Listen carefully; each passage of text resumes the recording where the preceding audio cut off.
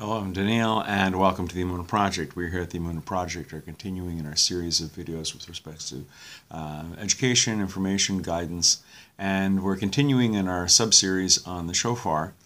And what I'm going to talk about this morning is the kind of notes on a Shofar. I'm not going to blast it right now. As you can see, I'm in a library, and I'm sure the librarians and the other people here would not be happy if all of a sudden they had a Shofar blast. Notes is a bit of a misnomer. They're not notes in the sense of a scale, do, re, mi, fa, that sort of thing. But they're kind of different blasts, different calls. Rosh HaShana in the Torah is not called Rosh Hashanah. It's called Yom Teruah, the day of blowing the shofar. And there are a few kinds of shofar blowing, shofar blasts. And the first and most common is a Tekiah. A Tekiah is a long single note. Ba. That's the Tekiah. The next note that you'll hear is a Shvarim. These are 3 notes. The length of the 3 notes is approximately the length of the Tekiah. So where the Tekiah is ba, the Shvarim is ba, ba, ba. Tekiah, Shvarim. Teruah. Teruah is a series of staccato notes. So whereas the Tekiah is ba and the Shvarim is 3, ba, ba, ba.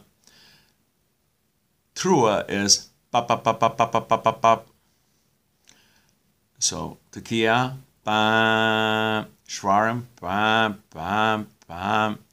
Teruah, ba, ba, ba, ba, ba, ba, ba, ba, ba. Sometimes you'll hear a combination of notes, like Shvarim Teruah, ba, ba, ba, ba, ba, ba, ba, ba, ba, ba, ba, ba. And the other one you'll hear is a Tekiah Gedola, as the name implies, Gadol, great. A Tekiah Gedola, or sometimes you'll hear a Tekiah Gedola, Tekiah Gedola, depending on the accent and the pronunciation. As the name suggests, it is a long single blast. The Tekiah is ba, a Tekiah Gedola, ba, and it goes on for a long time, depending on the Tekiah, the guy who's actually doing the blowing of the shofar, sometimes called a Baalei Tekiah, Baalei Teruah. I've heard many different names of Tekiah. It can be pretty impressive. It can go on for quite some time. But those are the basic notes for the shofar.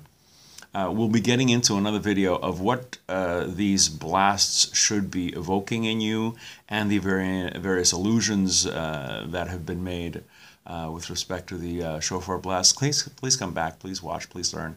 And until next time, on behalf of the Emunah Project, I'm Daniel, and thank you so much.